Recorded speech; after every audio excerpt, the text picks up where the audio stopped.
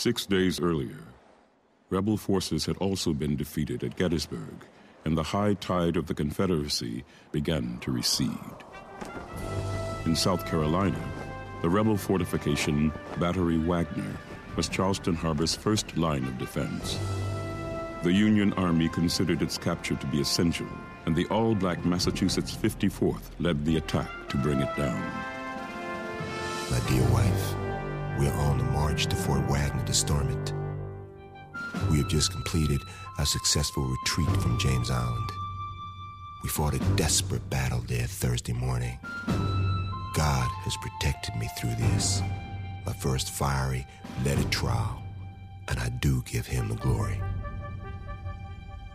First Sergeant Robert Simmons, Massachusetts 54th.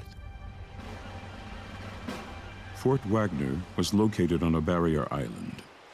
The earthen installation was defended by 1,700 Confederate troops. When the attack came, some 600 men of the Massachusetts 54th marched across an open beach. The Union soldiers were cut down by a devastating torrent of gunfire. Sergeant Major Lewis Douglas, son of Frederick Douglass, wrote of the slaughter in a letter to his fiancée. It was terrible. A shell would explode and clear a space of 20 feet. Our men would close up again, but it was no use. How I got out of that fight alive, I cannot tell. But I am here. Remember, if I die in a good cause. Sergeant Major Lewis Douglas. 272 members of the 54th were either killed or wounded in the attack. The unit's commanding officer, 25-year-old Colonel Robert Shaw, was one of those who lost his life. We were exposed to a murderous fire from the battery of the fort. Mortal men could not stand such a fire. When the men saw their gallant leader fall, they made a desperate effort to get him out.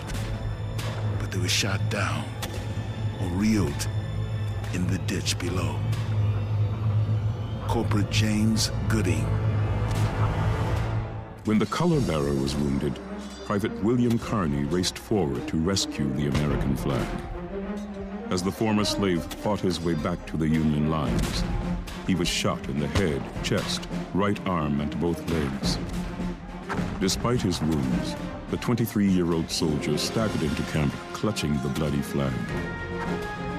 His surviving comrades broke into cheers as William Carney proudly exclaimed, "Boys, I did my duty.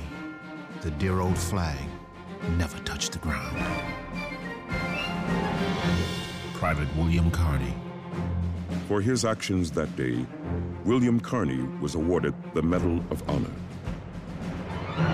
I decided I could best serve my God by serving my country and my oppressed brothers. Private William Carney.